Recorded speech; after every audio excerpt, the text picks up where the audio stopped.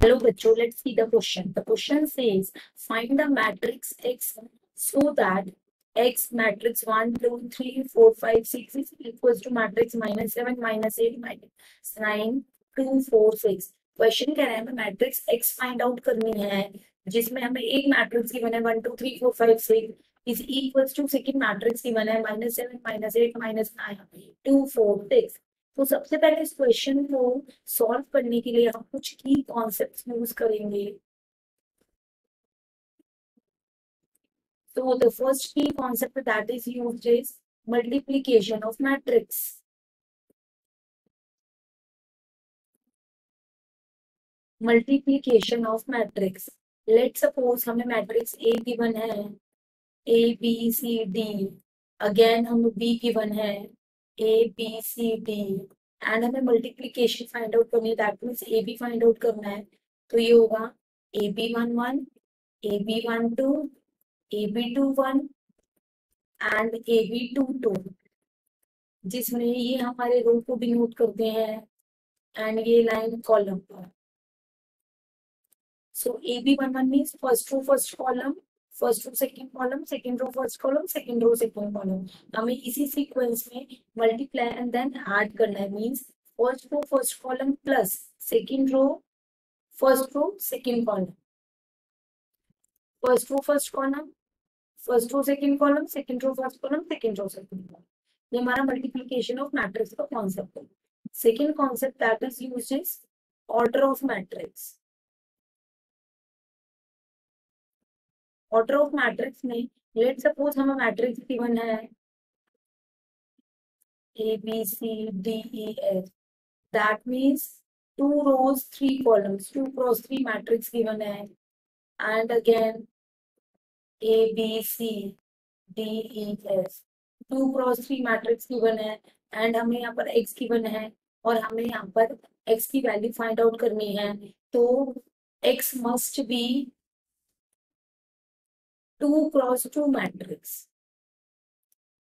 कम से कम 2 रो और 2 column x में होंगे अगर कोई भी हमें ऑर्डर गिवन है 2 cross 3 matrix. Now come to question. Question given that we have to find out the matrix X. हमें matrix X find out करनी है और हमें matrix given है 1 2 3 4 5 6. Then यहाँ पे -7 -8 -9 2 4 6. According to concept 2, the matrix given on this is 2 cross 3 matrix.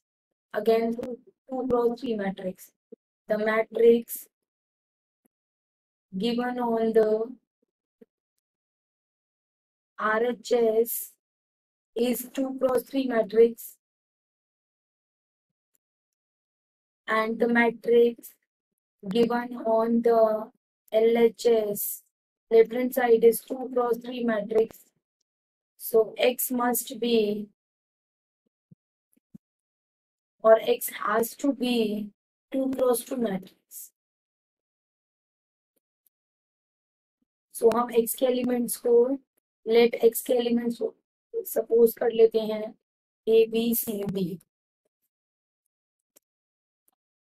हमने x के एलिमेंट्स को a b c d suppose कर लिया, लेट कर लिया और हमें मैट्रिक्स गिवन है 1 2 3 4 5 6.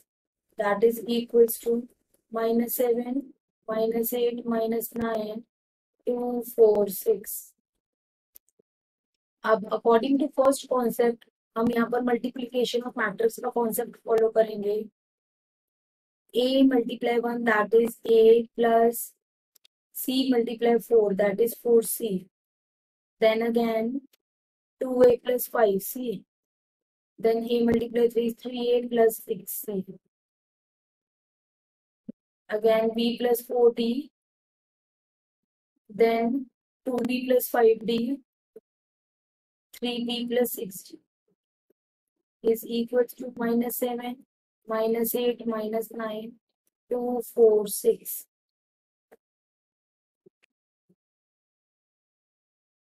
Then if matrix is equals 2 cross 3 matrix 2 cross 3 matrix, then corresponding elements are equal.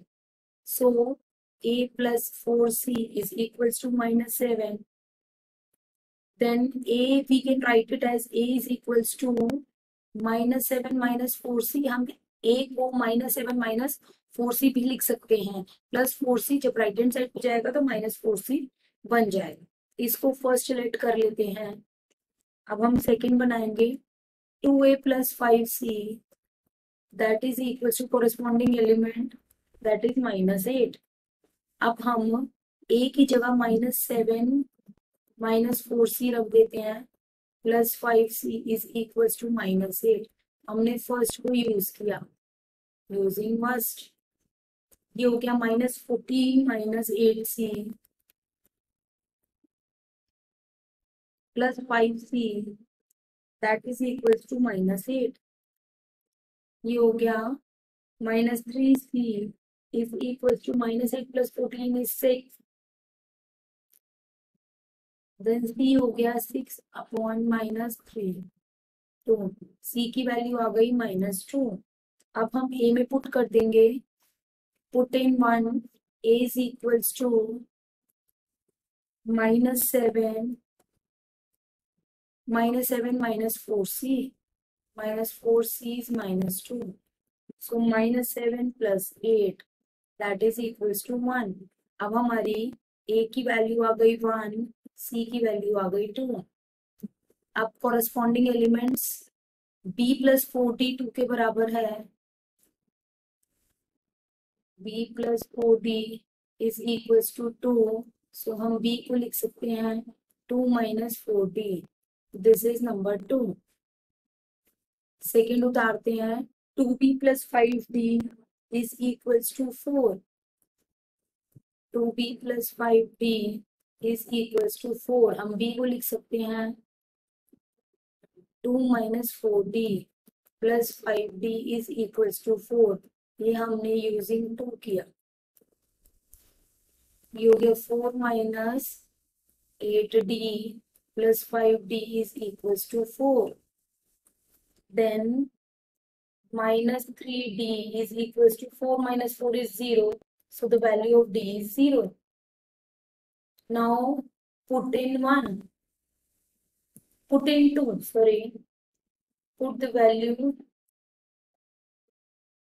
of D equals to 0 into. We get B is equals to 2 - 4D, that is 2 into 0. So the value of B is equals to 2. अब हमें values मिल गई. A is equals to 1, B is equals to 2, C is equals to -2 and D is equals to 0. So हमें matrix X find out करना है जो था A B C D. So the value is 1 2 -2 0. So the final answer is